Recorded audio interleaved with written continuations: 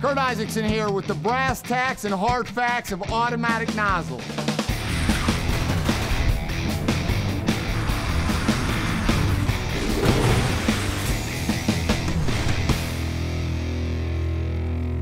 Here we are with the automatic nozzle. We're doing a comparison of what the automatic nozzle is designed to do. Regardless of the pressure provided from the pumper to the nozzle, it's going to give you a constant good stream, but at 3 different flows.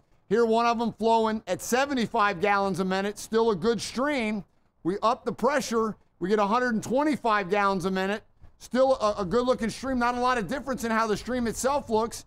Then we pump it up to 150 GPM, still same looking stream, but 3 different flows. The automatic nozzle is designed to always give us a constant, good looking stream, but not the guaranteed flow. Flow comes from the pressure that the pumper is going to provide to the nozzle. Next, you see here we're flowing a 2.5 at 150, 200, and 250.